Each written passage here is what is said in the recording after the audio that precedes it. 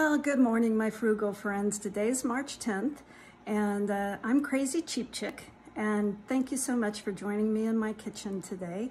I'm on day 10 of my grocery challenge, where I am trying to lower my grocery bills. I read last night that food costs have gone up like 7.9%, or maybe this morning read that food costs have jumped up almost 8%. I mean, that's a ton. You've got to cut it from somewhere. You've either got to find less expensive things to make, or take it from your entertainment budget, or turn the furnace down. I mean, we only have so much money, right? So my strategy is I'm trying to buy things off the clearance rack and on sale. And so far it's working out pretty good. Now, I'm not going to the store this morning. I normally run up to my local Dillon's / Kroger store most mornings early and try to see what they have on the clearance rack.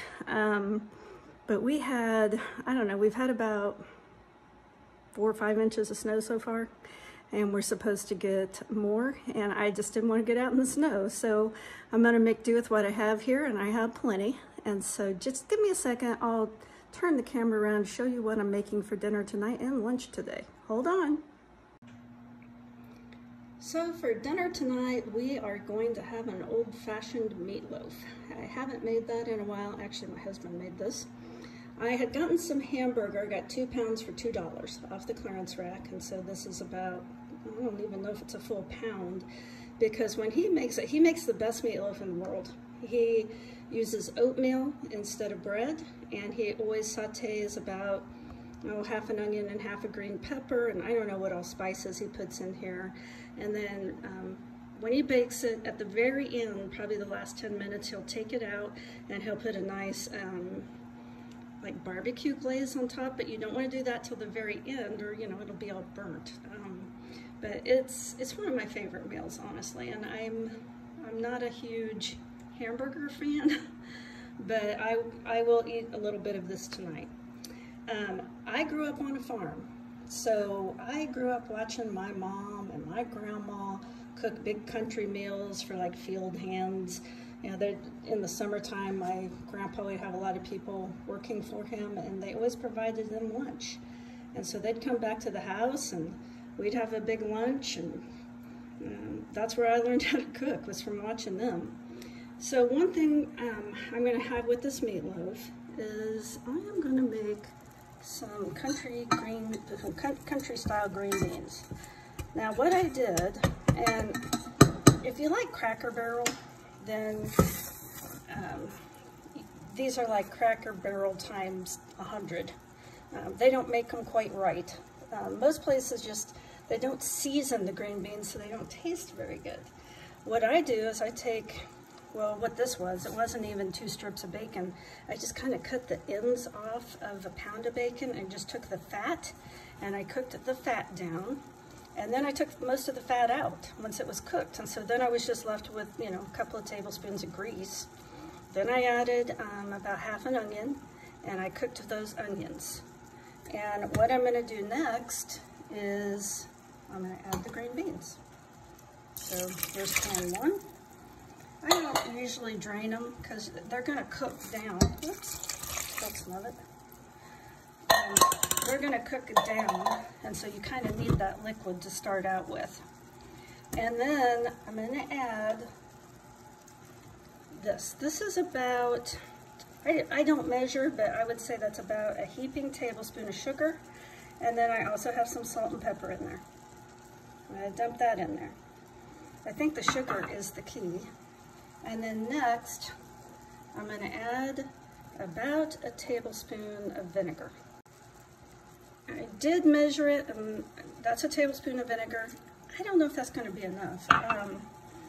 What I do is cook and taste. If it needs more sugar, I'll add more sugar. If it needs more vinegar, I'll add a little bit more vinegar. The thing is, you don't want to start out with too much because you can't take it back out. You can always add more.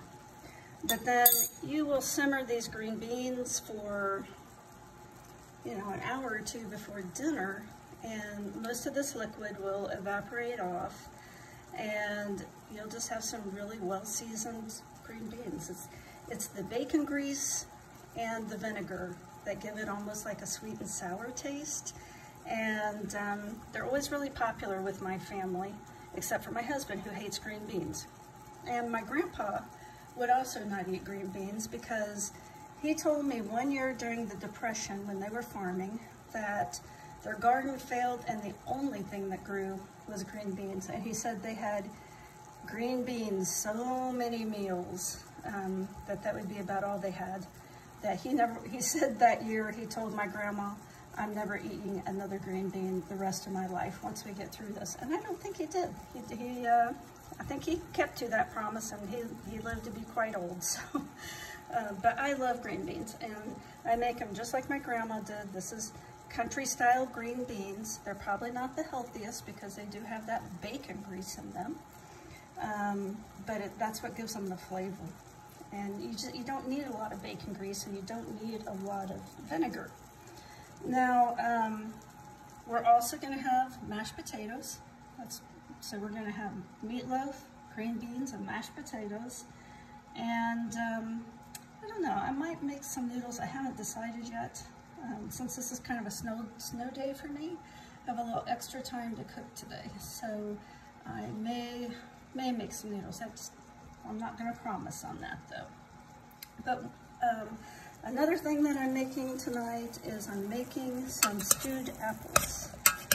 And all this is you know, Dillon's has apples on sale this week, the week of March 9th through whatever. 3 pounds of apples for $2.97, I think. You have to download a coupon to get that price, but that's a pound and $1 a pound, and that's about as low as apples ever get. And I went through my apple drawer in my refrigerator, and I had, I don't know, 4 or 5 apples that were not real great looking. So I decided that I would cook these up and make stewed apples tonight to go with dinner.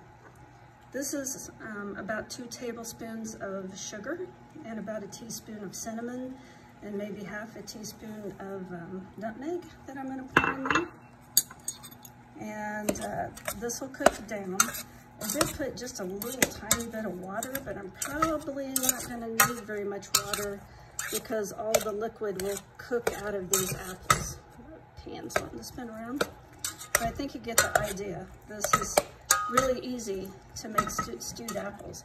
Now, I do not like cooked fruit, so I won't eat the cooked fruit and he won't eat the green beans, so I guess it's a trade-off. I may cook a little bit more some other vegetable to give him. I don't know. Look and see what I have that needs used up. But it's going to be a really, a comfort meal. And not real expensive because, this meatloaf, that's about $1 worth of hamburger since I got it on the clearance rack. And to be really generous, we'll say $1 worth of oatmeal, green pepper, and onion. So about $2 for this, and this will be more than one meal, of course. The green beans, about $1 because I used 2 cans, but that's more than one meal. And to be really generous, I'll say $1 on the potatoes because the potatoes were on sale for $1.97 last week, and I think I bought 4 bags. I've already gone through 2, and I'm already regretting not buying more. But I thought that'd be enough, but we've been eating a lot of potatoes. I'm gonna have to back off on the potatoes. So between meatloaf, $2, green beans, $1, and potatoes, $1, that's gonna be about $4 for the entire meal. If you wanna add in about 50 cents of apples, $4.50, take that, divide by, if you divided it by 2, that'd be $2.25 per meal. But like I said, this is way more than 2 meals. We'll have this for leftovers tomorrow and maybe beyond. I did taste those green beans, and to me they needed just a little bit more sugar and vinegar and salt and pepper. So I'm adding just a little bit more. But this is one of those things where I say, add a little, taste it, you can always add more. Now on the vinegar, I used this brand. Vinegar's getting kind of high though. I made this vinegar. Vinegar is so easy to make. I'm probably going to show you someday how to do that because It's super easy to make vinegar. Don't have to pay $3 for a bottle. And then I gave those apples a good stir, and they are coming along really nicely. Now for lunch, I don't normally show you what we're having for lunch, but I'm going to today since I'm home. We're having salad. We're having these salads, and you probably wonder what I do with all these vegetables I did. You know, this lettuce, I just wanted to show you, this was that lettuce I got for 25 cents. Several days ago, because its best by day was March 4th. Today's March 10th. This lettuce is lovely. I mean, there's absolutely nothing wrong with this lettuce. So don't get frightened off from buying this clearance stuff. I mean, stuff lasts a lot longer. They have their standards of when they want to sell things by, but usually they're good for much longer than that date. Then you probably remember, if you've been following me, I had gotten like 4 of these vegetable trays. Well, I've already gone through 2 of them. They were 75 cents. They come with these little dressings, which I'll save up dressing, but I don't really like ranch dressing that much. And there were a few left in that tray, and I kind of combined them into this tray. I still have 2 trays of these vegetables, but we eat a salad almost every day for lunch because I really try to work in a lot of vegetables. I think that's the healthiest way to eat. And then I'm gonna make some potato cabbage soup for lunch. Now, last night I made what I called cabbage steaks. I didn't get a very good picture of it, but you know, you slice cabbage in thick slices and you roast it. It doesn't taste anything like steak, but it is really good. I put some seasoning on it, and I put a little teriyaki sauce on this, but it ended up we didn't eat all of it, and so I'm gonna chop this up and add it to this potato soup. I've chopped up that roasted cabbage from last night. And now I'm going to take it and I'm going to throw it in with this potato soup. And 1 second. The chopped roasted cabbage to that soup, and just some cheap steak seasoning. I think this was from Aldi. Didn't cost very much. And now this just has to cook a little bit, and we'll be having that soup and a salad for lunch today. Now this all together, it's probably not more than $2 worth of food, honestly, because all those vegetables were in those clearance containers. All I did was saute some onions, or no, wait. What I did was I boiled 1 potato, some of that clearance carrots and celery, and a little bit of onion. And then I drained off most of the water, added a little bit of cream, about a tablespoon of butter, and that chopped roasted cabbage and a little bit of seasoning. And now I'm just going to cook it until it's done, and I think it's going to be a pretty hearty meal. I mean, it's really cold and snowy out today. Got a big fire going in the fireplace. It's a perfect day for soup and salad. Now, I just wanted to clarify one thing on these green beans, these country-style green beans like Grandma used to make. Actually, like Grandma still makes, because I am Grandma to 7 people. They actually call me Nana, but I am a grandma. And so to clarify on when you cook your bacon, like I bought, if you watch my videos, you know I bought a package of bacon yesterday and paid too much for it. I've repackaged this bacon. I cut off each end, you know, where most of that fat is, and that's what I fried up with the onions, and then I removed the little pieces of fat, most of them, because I don't want to eat the fat. But they're going to be delicious. I mean, I love green beans this way, and I think some of these, how to cook country style is a skill that people aren't being taught. So this is how you make country style green beans. So here is today's lunch, that cabbage potato soup and a nice salad. One thing I added in the salad was a few sunflower seeds and a little bit of apple. If you add something just a little bit sweet to a salad, it makes it so much better in my opinion. Maybe a few raisins and apple, both pretty healthy. But the thing I wanted to point out to you is this is a real napkin. Now, these napkins are old and stained up, and you know, you can always find napkins on sale after any major holiday. It seems like at Hobby Lobby or Bed Bath & Beyond, those type places. I bought these really cheap, and I've had them for years, and we just keep using them. I just toss them in the washing machine, so I don't buy paper napkins very often. And then the other thing is this is a reusable straw, and I've had these for years. I bought them. I wanted to get away from plastic straws and throwing stuff away. These, I just throw them in the dishwasher.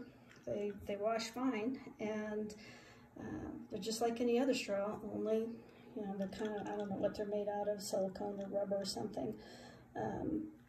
But I've had them for years. I haven't bought straws in years. So if you can replace things that you're buying all the time, even though there might be a little bit of investment up front, like I think, since I bought them so long ago, I don't remember what I paid for them, but I don't think they were very expensive.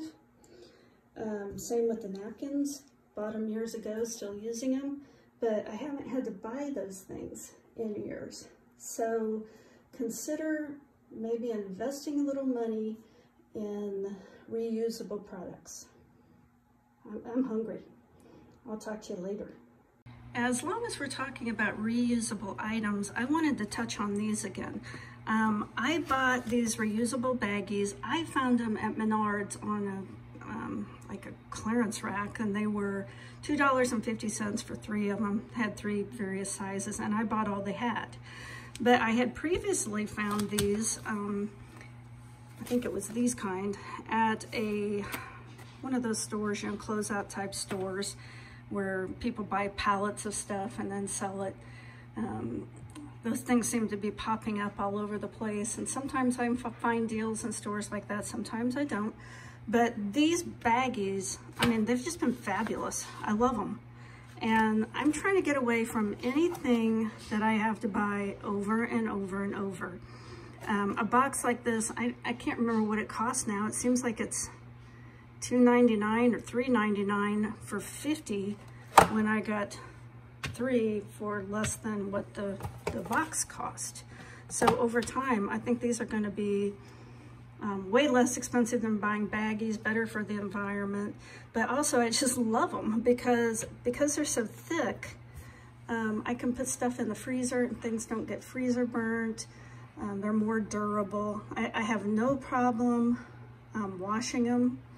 I didn't have this at first. I found this at a thrift store for $2.99. I think it's actually for like baby stuff. I don't know.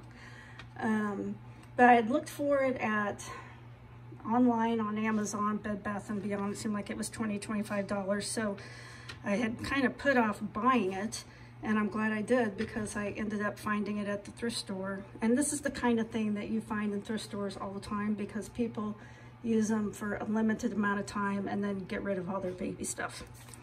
And at first I didn't have this, so I just washed them and laid them in the sun and they dried fine, but this actually works a whole lot better. And then the other thing that I got, now I did pay full price for these. I bought these online at Amazon about a year ago, and they're reusable paper towels.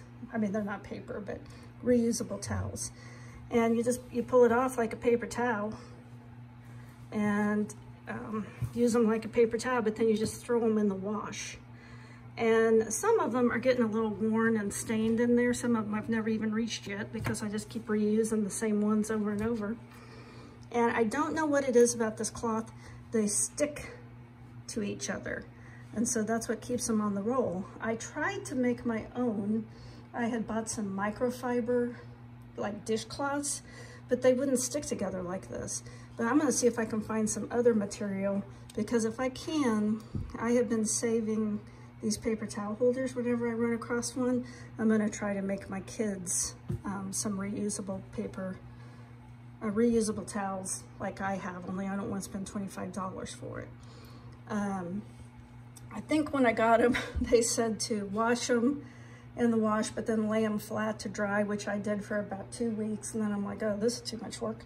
So then I started throwing them in the washing machine. They've done just fine. And I wash them in the washing machine, dry them in the dryer. I do not lay them out flat though. That's what they recommend. They do, if you do lay them out flat though, whatever this material is, it dries really fast within like 2 or 3 hours. But now I'm not buying baggies and I'm not buying paper towels. And paper towels, they're ridiculously expensive. And then the other thing, I'm gonna brag on myself a little bit because this paper towel holder, it had broken.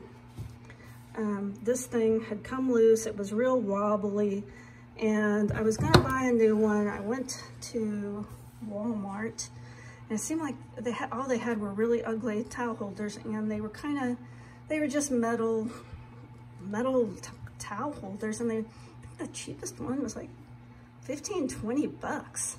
So that kind of motivated me to buy some super glue and try to fix this. And for about $1 worth of super glue in 5 minutes, I got this thing fixed. Now it took another 10, 15 minutes to get the super glue off my hands because I can't seem to use super glue without getting it all over my fingers. It's always so annoying. But I mean, $1 as opposed to buying a new one. I mean, when I was growing up, we fixed things. We didn't throw things away. And now, you know, we're kind of a throwaway society, but with prices going up, I think we're gonna have to go back to fixing things. The other day, my husband brought out a shirt, and he's like, oh, a button came off here, and I thought in my head, oh, throw it away, because I didn't want to get out the sewing kit and sew on a button. I mean, that's so lazy on my part. I could sew a button on a shirt in 3 minutes, and I'm going to. But anymore, in general, we don't do that. When things break, we throw them away instead of fixing them.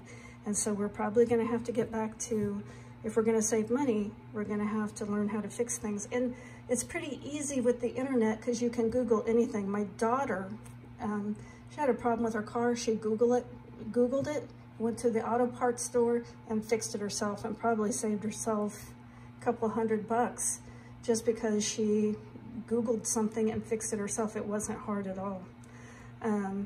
So think about it. I mean, the internet wasn't around when I was growing up. We couldn't Google things. But now with the internet, you can Google almost anything and figure out how to do it.